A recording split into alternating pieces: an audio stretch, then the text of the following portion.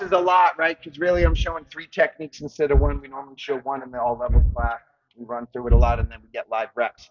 But really it's the 3 in sequence that make it work, right? He's going to stop probably the first one, maybe the second one, hopefully not the third, right?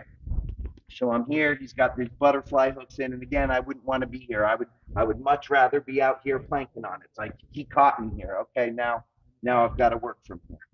Collapse the leg, pummel in. I've got to step all the way into the back of the knee. If I'm here, there's space for him to come through. He can bring that left heel back through, right?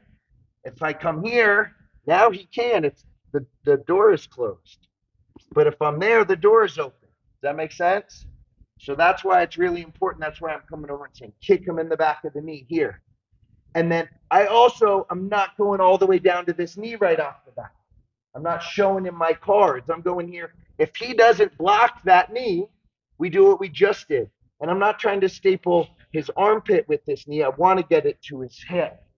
See how I'm like rotating in here as I pass? Sorry.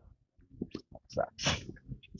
The elbow on that skin right there. It's like the most annoying jiu-jitsu injury ever. Sorry. All right. So knee pummel. Boom. I come in. He blocks that knee. He's starting to block it. So here I'm looking to jump sides. I'm gonna bring this in, and people who take care of each other. We don't want to be sliding through the middle and smashing everything in there, right? I'm gonna jump all the way back to the other side. He starts to frame here. I'm gonna look to beat this with an underhook here, planting my fist in his armpit. I go fist rather than hand, so I can hurt his arms again. No, just so I don't jam up my hand. And then I'm cutting back across, and I would like to collect this frame. My head is low, and I'm cutting all the way through. That's the cross. That's the 1-2. Twister pass. I start.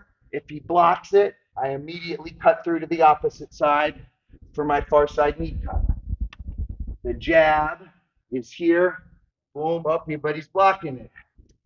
Back through, collect the frame, slide through. All right, I would like to be here in a perfect world. Questions on what we're doing? I'm not smashing him, right? I'm over here in the back of his knee, and I'm targeting his inner cross. Can I say one thing while you do that? Yep.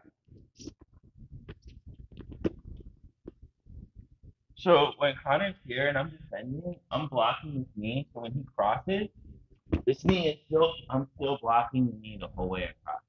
So I'm protecting myself. So he's keeping it up. Yeah,